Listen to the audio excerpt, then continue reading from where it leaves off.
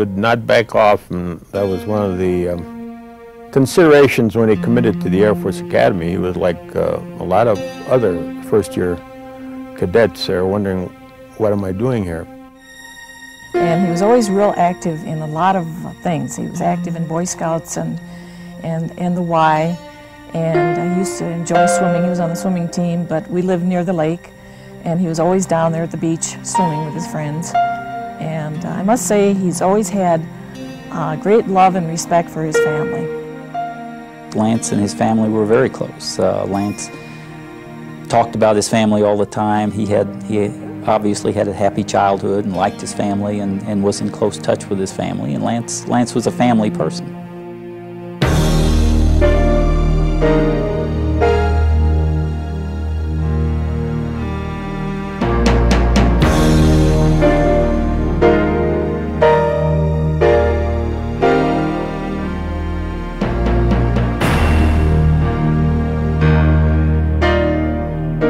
I am an American fighting in the forces which guard my country and our way of life. I am prepared to give my life in their defense.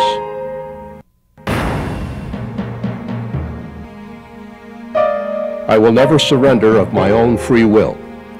If in command, I will never surrender the members of my command while they still have the means to resist.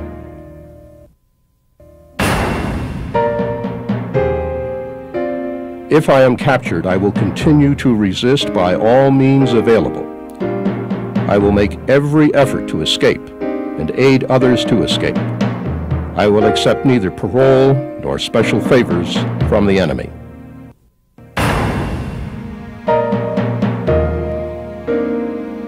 If I become a prisoner of war, I will keep faith with my fellow prisoners. I will give no information or take part in any action which might be harmful to my comrades. If I am senior, I will take command. If not, I will obey the lawful orders of those appointed over me and will back them up in every way.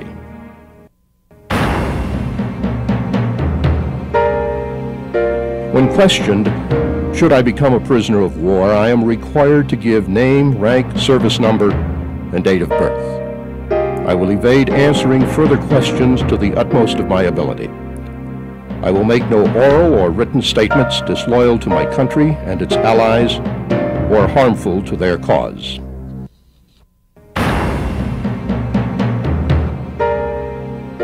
I will never forget that I am an American, fighting for freedom, responsible for my actions, and dedicated to the principles which made my country free. I will trust in my God and in the United States of America. I think we need to have a code of conduct. Everybody needs to have ethical standards and moral standards that they live to. And by expressing them in a code of conduct, you give people something to hold on to. And that helps. When you're in a time of difficulty and stress, if you can have things you believe in, and something that you're working towards, it makes it much easier to deal with it. Obviously, his behavior as a prisoner and throughout that ordeal reflect the highest ideals and dedication to the code of conduct, and should be studied by all of us as certainly something that we ought to understand, model, and if ever confronted with that situation, follow with the same dedication and vigor that Lance did. Until his death, Lance P. Sijan loved life and everything it encompassed.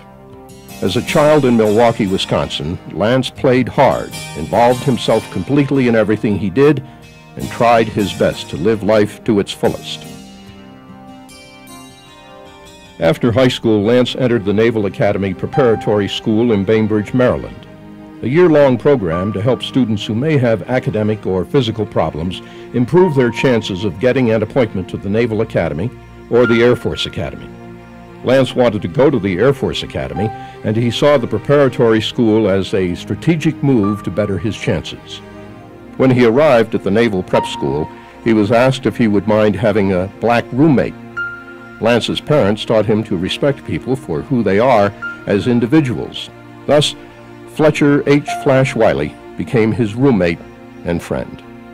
In 1960, when we were all picked to go and they sent us down to Lackland Air Force Base in Texas, America was a very different country than it is now. I was the only black cadet in the prep school with the Air Force contingent. And when we went to boot camp, they asked around to the guys who came from all over the country who would have a problem living with me as a roommate, because I was the only black person there. I know there were others that spoke up favorably, but Lance Sijan was the guy that was picked to be my roommate.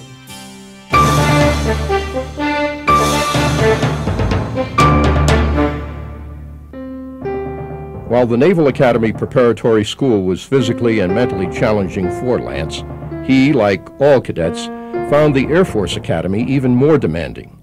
During cadet basic training, Bart Holliday, a fellow cadet assigned to Lance's squadron years later, remembered when he first met Lance Sijan. I first met Lance during our basic cadet training. Because I was a half an inch shorter, I always had to march and run behind him. The runs became increasingly exhausting, but by focusing on Lance right in front of me, with his quest for victory in every stride he made, I was able to go on. Without him as an example, I would have surely quit. Lance, like many cadets, found academics to be the most difficult part of academy life. He spent countless hours struggling with the books and getting extra help from fellow cadets and instructors when he wasn't playing football. In his sophomore year, Lance told his parents that he was worried about making it. But if you can qualify to get in the Air Force Academy and finish the academic program, you're pretty smart, because there's a lot of other things going on than just academics or athletics. Here you've got the military training program, you've got the squadron problems, you've got your squadron duties, you're trying to be an athlete, and you put all that together and it's called being very busy. So it's a real feather in his cap and the rest of our grads to come in here and graduate, because it's not an easy school. He continued to struggle with academics throughout his junior year. It never seemed to get easier. Then, as a senior, after becoming a member of the varsity football team, one of his goals, Lance quit football. He made a tearful, really absolutely a tearful decision that he was going to give up football, and it was a part of his life, and it opened the door for him to become a cadet. And I think emotionally it was a tough decision for him, but he had his ducks in a row. He knew what he really wanted to do. Lance made the tough decision, the right decision. And after 4 demanding years, Lance and his classmates graduated in June 1965.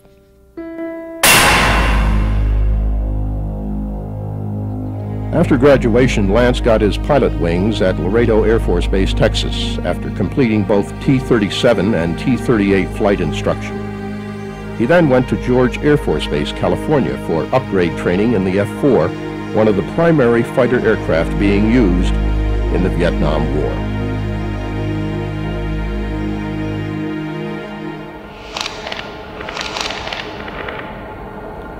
On the night of November 9th, 1967, with only 48 missions left to fly before going home, Lance stood before his barracks dresser at Da Nang Air Base, Vietnam, staring quietly at the pictures of his family.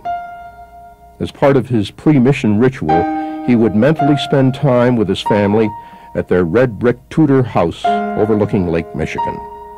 This normally had a calming effect on Lance as he remembered all the good times. But tonight was different. As he prepared for his night mission over Laos, Lance was more quiet than usual because yesterday his best friend, Lee Ellis, had been shot down. Tonight, Lance would be flying as a backseater to his squadron commander, Lieutenant Colonel John Armstrong, a West Point graduate and veteran of the Korean War.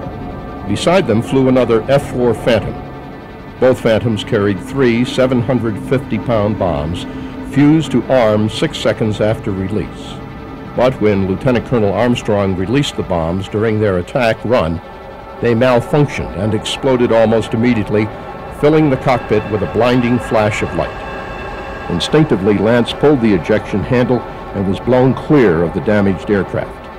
As he passed through the thick jungle canopy, his helmet, parachute, and auxiliary survival pack were ripped away.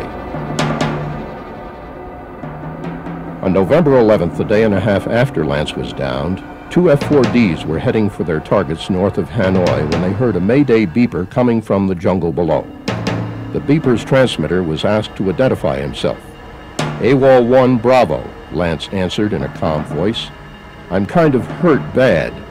Compound fracture. My head's hurt pretty bad too. I was unconscious all day yesterday. As the formal rescue began, Lance was asked for further identification and responded. Sijan, Lance Peter, 1st Lieutenant, United States Air Force. He was also asked a prearranged question, the answer to which Lance had written on his authenticator card. Who is the greatest football team in the world? Lying on the jungle floor, bone protruding through his left leg, the three smaller fingers of his right hand dislocated, and the wound behind his left ear throbbing with pain, Lance answered, the Green Bay Packers.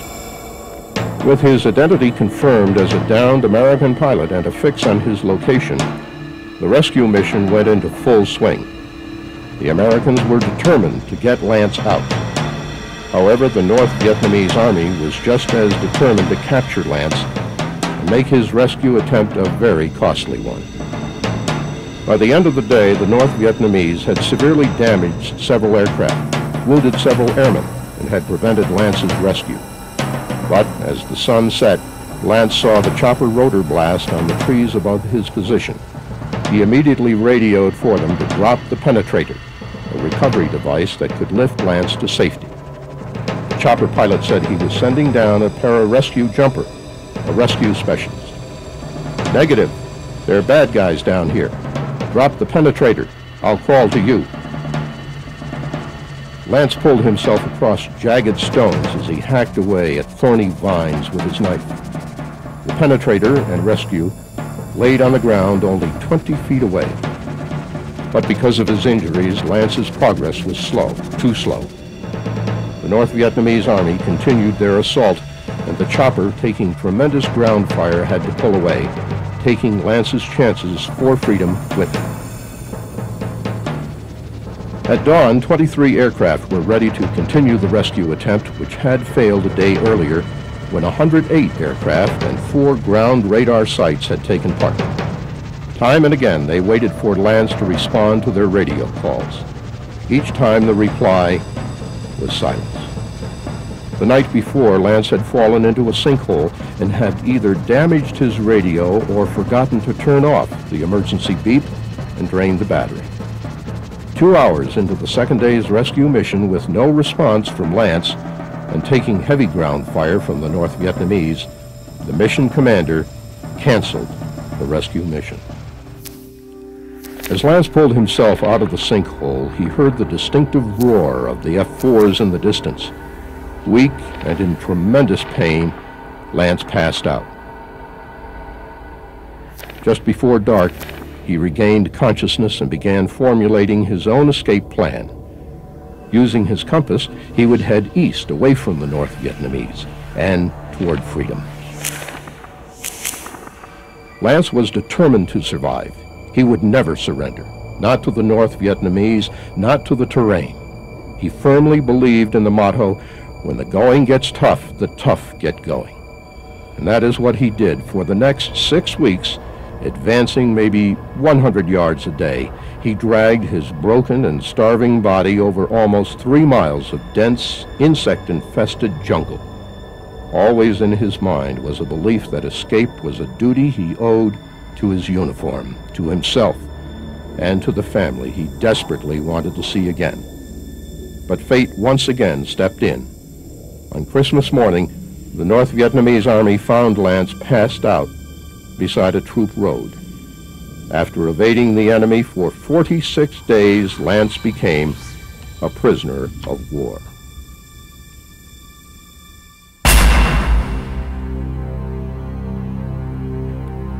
Prisoners of war in Vietnam had few rights. North Vietnam had signed the Geneva Convention, but they did not believe it applied to this particular conflict, since neither side had declared war. Rather, North Vietnam considered any airman shot down an air pirate and treated them as such. Captain Guy Gruters and Major Bob Craner, shot down in their forward air control plane, had been clubbed and trussed with their arms tightly tied behind them, elbows touching, in unbelievable pain. A favorite trick of the North Vietnamese Army. Gruters now sat bent over on the straw and mud floor of his cell, bound in leg irons and cuffs, at the bamboo prison north of Vien. He screamed at his captors to stop pounding the hell out of the new guy in a cell 9 feet away. But the clubs continued to strike flesh and bone, producing piercing screams of pain. Gruters heard the voice of the North Vietnamese officer known as the Rodent ask, "Name of base commander." A weak but defiant Lance Sijan said, "I'm not going to tell you anything, it's against the code." The interrogation went on for hours, and screams filled Lance's cell as they continued to beat him mercilessly. The next morning, Gruters and Craner were ordered to take the prisoner to the latrine and clean him up. On the straw floor in front of them lay Lance, infested with vermin, his entire body covered with welts from his beatings. Lance looked up at the two men and asked, "Aren't you Guy Gruters?" Staring questionably at the almost unidentifiable mass of flesh before him, Gruters said, "Yeah, who are you?" "Lance Sijan," he answered. Gruters immediately identified Lance. They had been in the 21st Squadron together at the Academy and had both been members of the skydiving team. As Gruters and Craner cared for Lance, he wanted to know, how secure is this place and what are the chances of getting out of here? Inside this badly beaten body, Sijan's spirit was undaunted. Gruters later found out that Lance was captured on Christmas Day, 1967, and was given food and put under observation. Even in his weakened condition, his desire to abide by the code of conduct was stronger than his pain. He overpowered his guard and escaped into the jungle, only to be recaptured a few hours later. The Rodent continued to torture Lance, but only got name, rank, and serial number. Lance made every effort to escape. A guard caught him digging in his cell with a tin cup and beat his injured hand and broken leg with a bamboo cane. But Lance believed in every fiber of his body that he must continue to resist by all means available and make every effort to escape. Undaunted by his captors, Lance clawed at the floor, trying to dig his way out with his hands for 3 days, until he was caught and again brutally clubbed. As the monsoon rains began, Lance's condition worsened with the onset of disease. Just before his death, Sijan, Gruters, and Craner were transferred to the Hanoi Hilton prison camp. Still, Lance's spirit was unconquerable as he tried to lure a guard into his Hanoi cell in an attempt to overpower him and escape. Prior to his death, Lance could barely mouth his words and used signals to say he was okay. On the 8th day after being transferred to the Hanoi Hilton, Lance's eyes flashed with comprehension as the guards lifted him onto a pallet to take him to the hospital. He knew they were taking him away to die. Gathering all his strength, he yelled out in a loud, clear voice, "Dad, help me! Dad, I need you."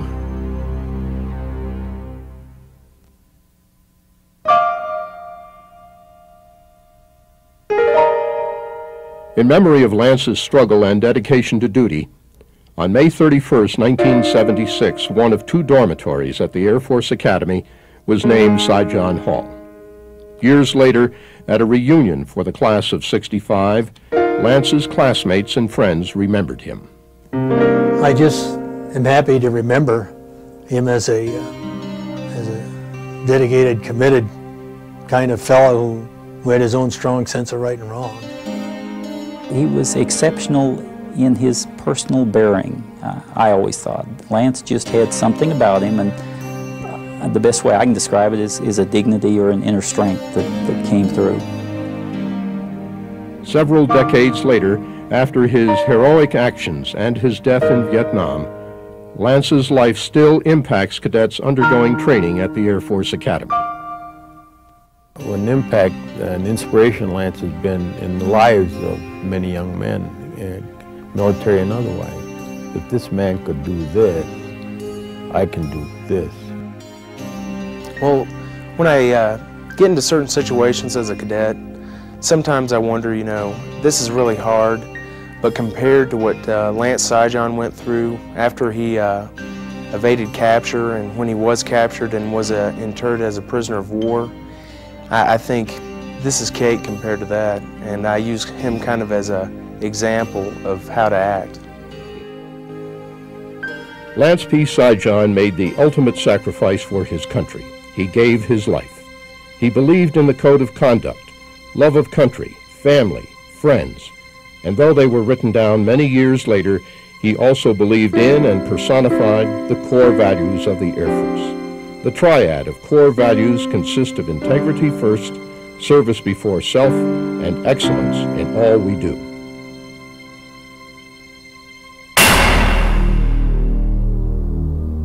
I think the most important thing that my class and most of us got out of the academy was the honor code and the belief in integrity.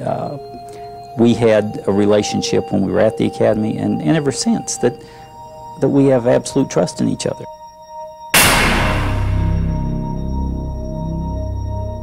Service before self.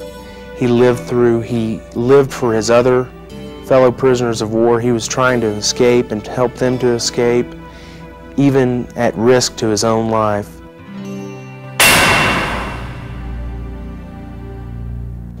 He worked hard militarily and was successful. He worked very hard academically. I mean, I think you would find people that would say that Lance struggled academically here, and he did, but he worked very hard at it and he was successful at it because he knew that was important to his goal of getting a commission, graduating from the academy and becoming a pilot.